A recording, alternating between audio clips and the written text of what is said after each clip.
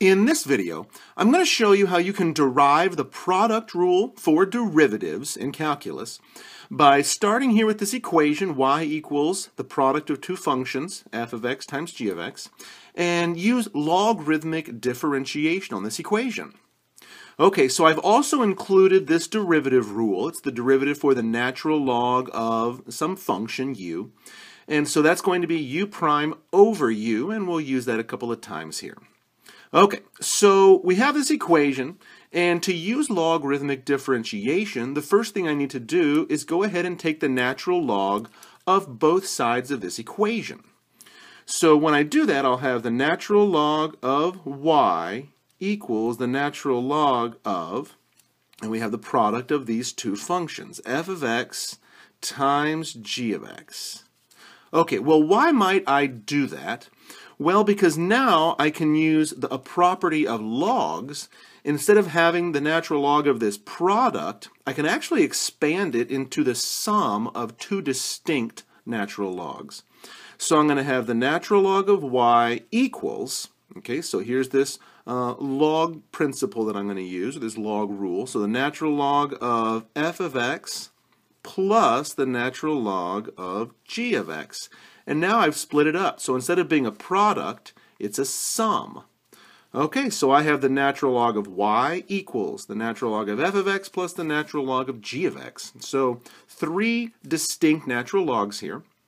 So at this point, let's go ahead and differentiate both sides of the equation. And going back to here, we're going to use this derivative rule. So we'll have y prime over y equals f prime of x over f of x plus g prime of x over g of x. Okay, not bad at all. So what we're trying to solve for here is this y prime, okay, because this y prime is like the dy dx, and that will give us our derivative rule for the product rule up here, or the product that we have of two functions. Okay, so let's start on this right side, and let's go ahead and get common denominators for this expression. So we have y prime over y equals. Okay, so it looks like common denominators will be, what, f of x times g of x, just the product of those two rascals.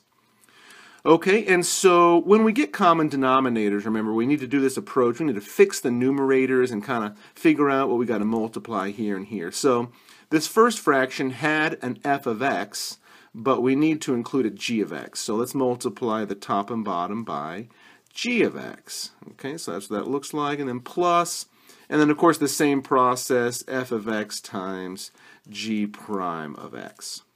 Okay, so that's what we have now for our equation.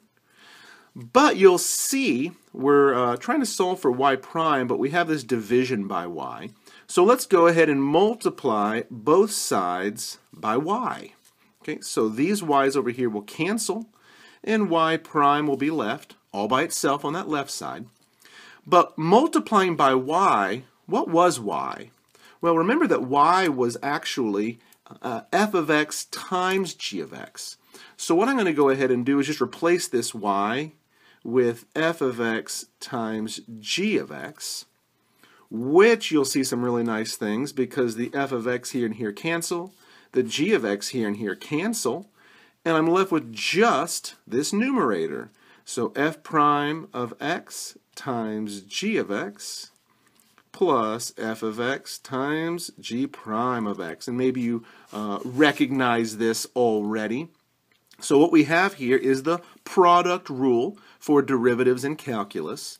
So you'll see up here we had y equals and then f of x times g of x, the product of two functions. So we're going to say that the derivative y prime is the derivative of the first times the second plus the first times the derivative of the second. So here is our product rule for derivatives in calculus, and we derived that by using logarithmic differentiation.